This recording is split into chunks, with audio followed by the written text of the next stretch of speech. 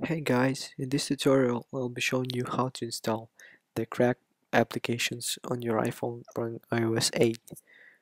So here is a quick demo of running the hacked application.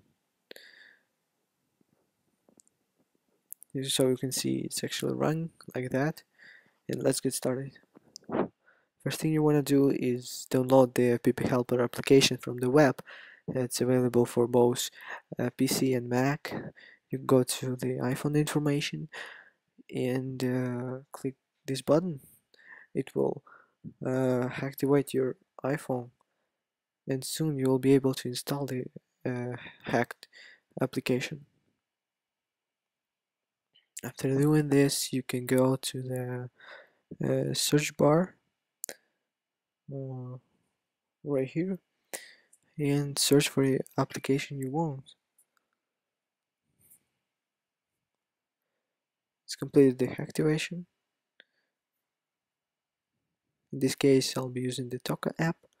I've already downloaded it, and it's actually right here. You press this button. After the download, you'll see it appearing right here. So just click install. That's it, guys. For now, please comment, rate, and subscribe. Thanks for watching. Hey guys, it's your boy Valux the Jew, and oh my god, this is a massive update for everyone who has an iOS device.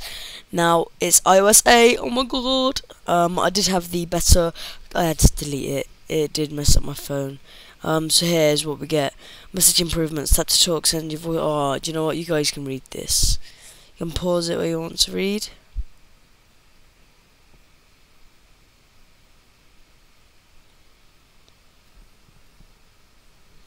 I'll stop for a bit so you can pause it.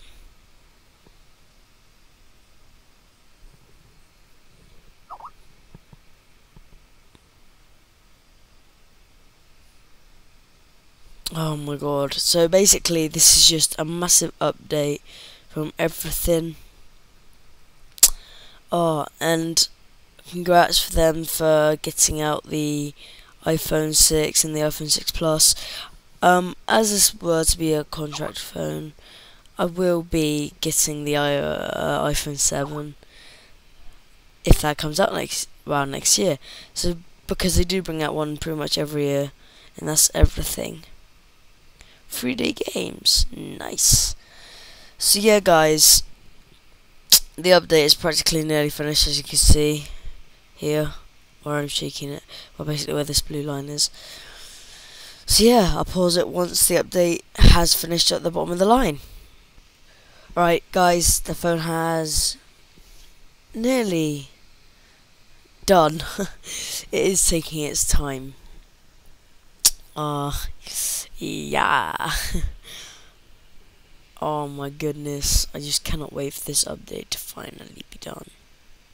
Like, I feel sorry for all of the people with like iPhone 4s. I don't think they're going to be able to get this.